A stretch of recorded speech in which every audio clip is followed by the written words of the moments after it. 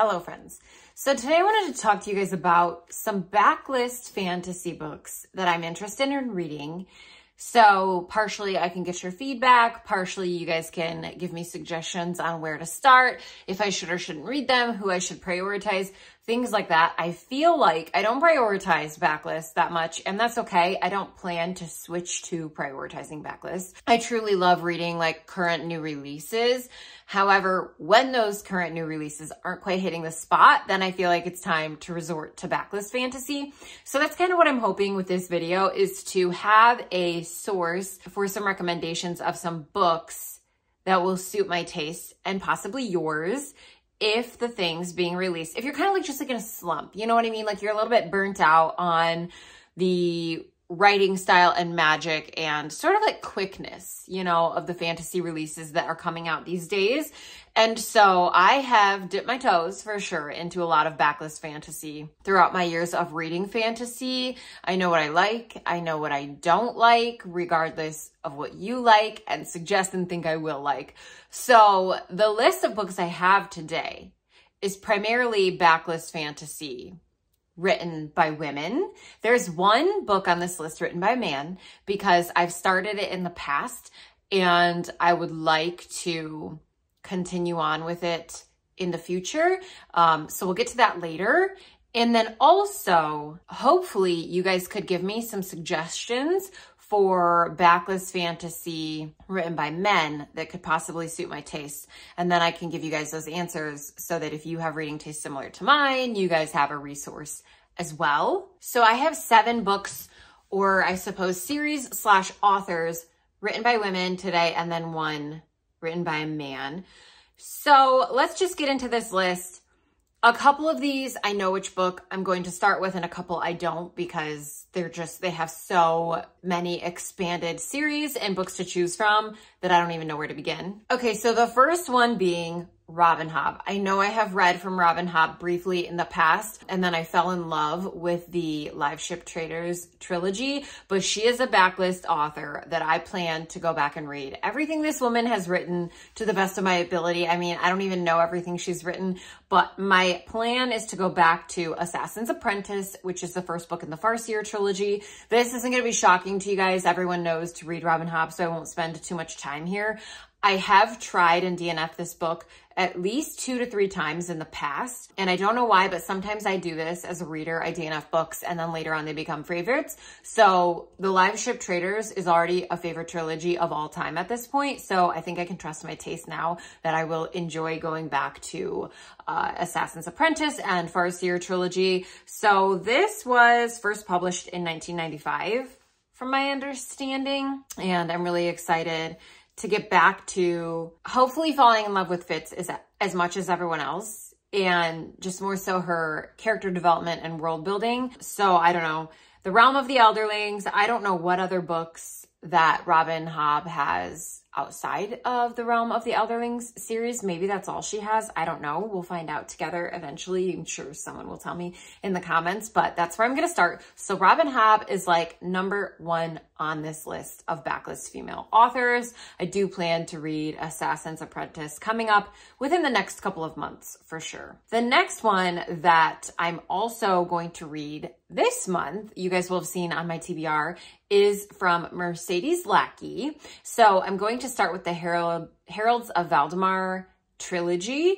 I own that bind up now, and she herself has said that that's a good place that you can start with. So book 1 in that is Arrows of the Queen.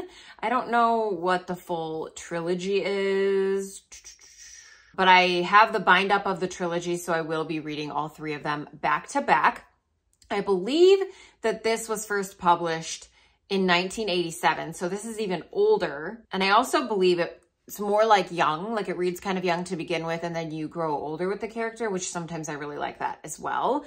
So it follows the adventures of Talia as she trains to become a Herald of Valdemar in the first book in this classic epic fantasy Arrows trilogy. Chosen by the companion Roland, a mystical horse-like being with powers beyond imagining, Talia, once a runaway, has now become a trainee herald, destined to become one of the Queen's own elite guard. For Talia has certain awakening talents of the mind that only a companion like Roland can truly sense, but as she struggles to master her unique abilities, time is running out. for conspiracy is brewing in Valdemar. A deadly treason that could destroy queen and kingdom, opposed by unknown enemies and capable of both diabolical magic and treacherous assassination. The queen must turn to Talia and the heralds for aid in protecting the realm and ensuring the future of the queen's heir, a child already in danger of becoming bespelled by the queen's own foes. So I have a lot of faith in this author, just based on people that I have heard read it in the past that have similar like fantasy tastes, and specifically about like sexist worlds and stuff. So I'm really hoping to enjoy it. This woman has 5 million fantasy books, so it is very hard to know where to begin. She has so many books, but she herself said you can start here. So I'm going to trust that, and I'm going to buddy read it with some friends in Discord, and I'm really excited about it. Another one that I really would like to prioritize reading this year, and a couple friends and I wanted to read this together, that is Janny Wirtz. And she also has a lot of books, and a lot of books, I think, in combination with another author, maybe. I'm not totally sure. I haven't researched that much. But my friends and I were thinking of reading The Curse of the Mistwraith, which is Wars of Light and Shadow #1. And this was first published in 1993. So I think that's also older than Farseer. And I don't know, once again, like where the best place to start with Janny Wirtz is. I've heard that her writing is very dense, and you definitely have to take some time to get used to the writing style. But like I said, I'm saving these gems for when I need them. So when I'm sick of like current fantasy that might rush through things and it's not as well developed, and you're not getting the characterization, and you're not having the time spent. I think that's one of the biggest differences between modern fantasy and classic fantasy, is they're so rushed and things aren't as well fleshed out and explored. So I think that it will be a good thing. I think To Ride Hell's Chasm is another one that's really popular by her. So I don't know if there's one place or another that I should start, but this says, the world of Ethera lives in eternal fog, its skies obscured by the malevolent Mistwraith. Only the combined powers of 2 half-brothers can challenge the Mistwraith's stranglehold. Erathon, Master of Shadow, and Lysair, Lord of Light. Erathon and Lysair will find that they are inescapably bound inside a pattern of events dictated by their own deepest convictions. Yet there is more at stake than one battle with the Mistwraith, as the sorcerers of the Fellowship of Seven know well. For between them, the half-brothers hold the balance of the world, its harmony, and its future in their hands. Sounds interesting to me. I don't have any idea how long this series is. I mean, it might be a trilogy. It might be 17 books. As far as I know, I haven't looked into it. One of the hardest things for me about Backlist Fantasy is I am a book collector. And so I really hate that you can't get all of your pretty matching editions, but we have bigger problems in life, so it's fine. What next? Okay, there's a couple. All of the rest of these 4 women are kind of like up in the air of where to start and if I will really enjoy them. So a book that I absolutely always see, and I think is like, you see it on like classic fantasy romance lists sometimes, like OG fantasy romance. And that's by the author Jacqueline Carey. And it is Kushiel's Dart. I think it's Phaedra's trilogy #1. So, I mean, you guys have all seen this book in the bookstore. I've heard like of some of the themes and like content warnings of this. I'm hoping that because it's written by a woman, it's handled really well. This was first published in 2001, so this isn't nearly as old. And I've just heard so many mixed things. It's a very long synopsis, so I'm not going to read the whole thing, but it says, set in a world of cunning poets, deadly courtiers, heroic traitors, and a truly Machiavellian villainess. This is a novel of grandeur, luxuriance, sacrifice, betrayal, and deeply laid conspiracies. Not since Dune has there been an epic on the scale of Kushiel's Dart, a massive tale about a violent death of an old age and a birth of a new. So I didn't know there was going to be that little line about Dune in there. So I don't like Dune used as a comp thing, but I mean, that sounds pretty grand and pretty epic. So I think it's a little bit darker in tone from what I've heard. I would love if there were some like newer editions of these, because like I said, like I'm just really not a fan of the old covers, but you know, if we're going to read it, we're going to read it. So that has a pretty good average rating, actually. I would say out of the ones I've listed so far, Robin Hobb has the highest, and then Mercedes Lackey, and then Jacqueline Carey, and then Janny Wirtz, as far as for like the specific book that I've clicked on. So that's Kushiel's Dart with Jacqueline Carey. I don't know how many books she has, but this is the most famous one I've heard of from her. Another one that I put on my list forever and ever and ever. Every backlist book TBR list I've ever made, I've put this book on, and I had no idea it was a woman author this whole time. So that is Black Sun Rising by C.S. Friedman.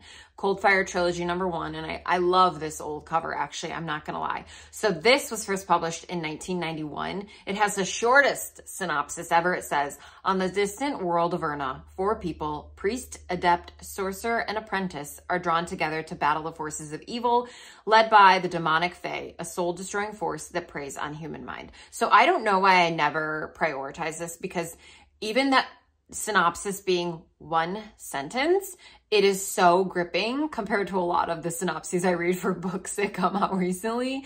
So I don't know why I haven't ever gotten around to it. Let me know if you guys have read this and think that it's worth picking up. I love the cover. It sounds good. Even if it sounds like something I've read before, I'm really curious about it. So there is C.S. Friedman. One more author that I'm curious about is C.J. Cherryh. And the book specifically that I got from a Reddit list is Fortress in the Eye of Time, which is the Fortress series #1, first published in 1995. This says, deep in an abandoned, shattered castle, an old man of the old magic muttered almost forgotten words. His purpose, to create out of the insubstance of the air, from a shimmering of light and a fluttering of shadows, that most wondrous of spells, a shaping in the form of a young man who will be sent east on the road the old was to travel. A haunting story of the wizard Moral, kingmaker for 1,000 years of men, and Tristan, fated to sow distress between a prince and his father being. A tale as deep as legend and as intimate as love. It tells of a battle beyond time, in which all destiny turns on the wheel of an old man's ambition, a young man's innocence, and the unkept promise of a king to come. I mean, it sounds really interesting to me. I'm not gonna lie. Like, I like how that synopsis sounds. I know that C.J. Cherryh has like a million books as well in sci-fi and fantasy. So I would love to hear from you guys where to start. What's your favorite? Do you prefer the fantasy or sci-fi from this author? I would love to know. And then the last woman is another woman that I have read for, and that is, of course, Ursula K. Le Guin. So because this is a fantasy-based backlist list, I want to focus on her fantasy. So I have a Wizard of Earthsea. I have read like almost all of this in the past, and I read it in the time that I first read the Lord of the Rings trilogy and rated it like 3 stars. Cause I just like, you know, you start out as a reader and sometimes you just like don't fully understand. By the way, the Lord of the Rings is now my favorite fantasy trilogy of all time, but I just think it has a lot more promise. I'm not expecting it to like blow my mind. I know it's very basic, like sorcerer fantasy, but I'm still very curious to remember more and learn about it. Ged, the greatest sorcerer in all of Earthsea, was called Sparrowhawk in his reckless youth. Hungry for power and knowledge, Sparrowhawk tampered with long-held secrets and loosed a terrible shadow upon the world.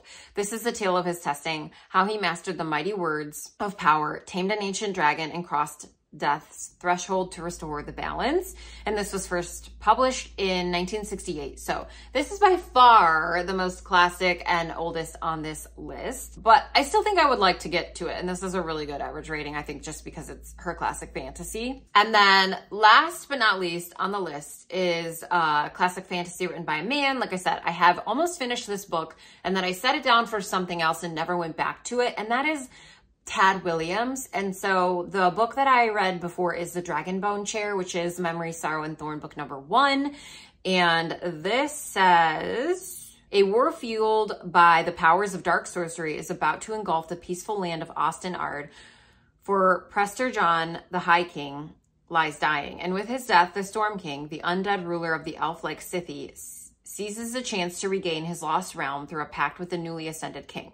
Knowing the consequences of this bargain, the king's younger brother joins with a small, scattered group of scholars, the League of the Scroll, to confront the true danger threatening Austin Ard. Simon, a kitchen boy from the royal castle, unknowingly apprenticed to a member of this league, will be sent on a quest that offers the only hope of salvation, a deadly riddle concerning long-lost swords of power. Compelled by fate and perilous magics, he must leave the only home he's ever known and face enemies more terrifying than Austin Ard has ever seen, even as the land itself begins to die. So this was originally published in 1988, and I did have a good time with it when I read it before, so I want to reread the portion that I've read, finish it, and then I think it's a trilogy. From my understanding, it might be a trilogy, and I know that he has more in the series as well, like that he's been publishing recently, I believe. Hopefully I'm not wrong there. So that's 7 backlist fantasies written by women and then 1 written by a man. So 8 backlist fantasy books that I hope to read at some point. I'm not going to like prioritize these all in the same, like these are going to be spread out few and far between, just because backlist fantasy does take a lot more time and commitment, in my opinion, usually than modern fantasy. And so I want to like savor these and read them just when the time is right. So I would love for you to give me your feedback on these books.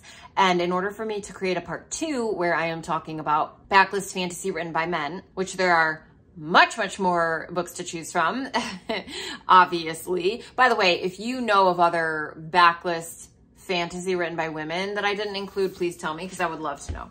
But in order so I can make the part 2, I don't want backlist fantasy books written by men in extremely sexist worlds. Like I just don't. That's not bad. I'm not mad they're there. I'm not saying they shouldn't be created or shouldn't be a thing. I'm not anti-sexist worlds. We live in a sexist world. I'm not anti like that. It's just the life that I've lived. I prefer to not read something that's like too heavily focused on that in the world. Like I can choose to read from anything. I don't want to read about a world where women are nothing other than like concubines, wives, like I want there to be some sense of equality, or just not to be a big issue in the book itself. Doesn't have to be like female led by any means. But yeah, so if you know backlist fantasy written by men that's not overtly sexist, then let a girl know, okay? And then I'll help you guys all out and make a video about it. So let me know what you guys think about these books. Thank you guys for watching, and I will see you next time. I've been